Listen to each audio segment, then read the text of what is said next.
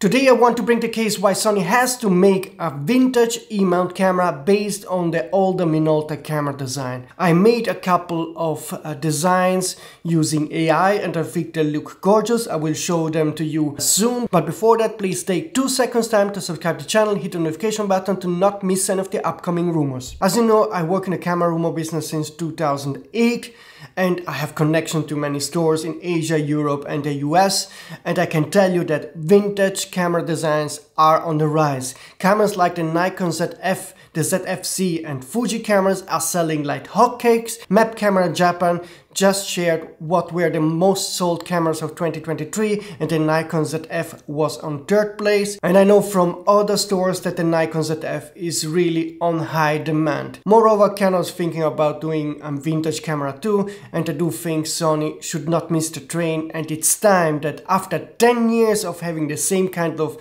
E-mount camera design, they tried to do something new. As you know, Sony didn't change the basic design of the E7 full-frame cameras in the past 10 years. The E7 and the E7R were announced in October 2013, and now over 10 years after, the basic design of the E7 cameras are still the same. You can see a comparison between the original E7 and the E7R5 here. Of course, the cameras did become bigger, the grip is now bigger, but the basic blueprint is the same. And even the E7C cameras that are supposed to be a different kind of design are actually just an A7 camera without the EVF bump, as you can see from that image, where you can see the A7R5 and the A7C. They have the same basic design language. At this point, many of you are probably thinking that design doesn't matter as much as the tech inside the camera. I disagree. I think that design matters just as much as the tech inside the camera, because a camera is something that you wear on you, you bring along with you all the time, like the shoes, the clothes and a bag that you carry, and you surely care about the design of the stuff you wear on you. So that's at least what happens with most of the people. If design wouldn't matter, SUV wouldn't sell, for example, when it comes to cars, because they are big, expensive and have the same space inside as a station wagon, for example. But nevertheless, those cars are selling more than the more reasonable, smaller, more compact and more affordable cars. And Sony actually has some nice heritage they can tap into to create some beautiful vintage cameras. Because as you know, Sony bought Minolta many years ago, so they can actually use the original design of some of the nice, beautiful Minolta film cameras, like for example the Minolta SR-2 or the Minolta SR-T 101. There is also the Minolta XD11, the Minolta X700, the Minolta XE, and many other cameras that look very beautiful, and they could start from that to design a new Sony E-mount camera that has that kind of vintage look. But what should be the main characteristic and benefit of a new Sony vintage E-mount camera? I believe there are mainly 2. The first one, of course, is the design. The design should be timeless, should be a design that you look in 10 years from now and you still think that it's wow, it's nice to keep it and to keep the camera, to shoot with it and take it around, and I do believe there's a value in that.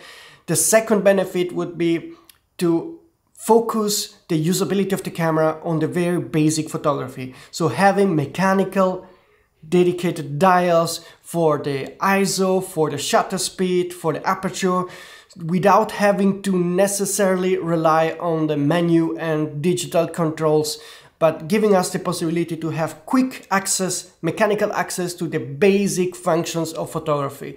And there is a value in that for me, because I'm used to use the Mamiya 7, also the Leica MP, so I know what kind of settings I need for my kind of photography, and I don't need most of the time more than those 3 settings to create the kind of photography I want. And a vintage camera that is built around that kind of usability has a very big value for me, and I think for many photographers out there. Now, to show you how such a camera could look, I did use some of the old Minolta camera designs and I modified them using AI, and I created 6 kind of different Sony vintage cameras that I want to show you now, and you can tell me which one you like most or which one should be the base for another for a new Sony vintage camera. So let's walk through those 6 images.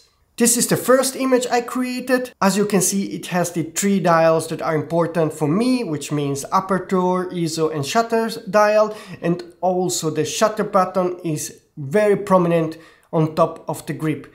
I think this would be a very classic, nice looking design. The second design shows a silver camera with a leatherette body and also rounded edges. On this third example, I have a very rectangular kind of body with a very edgy grip. The fourth design is actually something different. I wanted to see how a vintage camera looks in 10 years from now, and you can see the image here. And it proves my previous argument that vintage cameras have a kind of timeless look that always look nice even if the camera wears off in time. I think this is a kind of Sony camera you would always love to carry with you even in 10 or 20 years from now, if the digital sensor still works, because digital stuff breaks, but I would love to have that kind of vintage look. The fifth design shows a more titanium finished camera, something that also Fuji did in the past, so it's not something new, but I wanted to show you something different than only black or silver. And now we come to the last design, which is my favorite design, the one that I created and I think speaks more to me. This again has the 3 dials I need for the shutter, the ISO, the aperture, and also a very prominent shutter button. And I think the design here looks very complete, so the grip is very well integrated into the body, and it also looks great with a kind of very old style Minolta lens or whatever you want to attach on this camera. So now let me know what you think about this design, which one you like most, and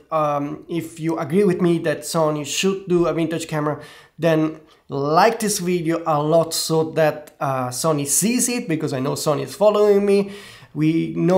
We have a bit of influence on Sony, like for example in the recent firmware rant where we for over 1 year asked Sony to improve their firmware strategy, and they indeed reacted and now will, for example, release major firmware updates for the A1 and the A7S3 in March.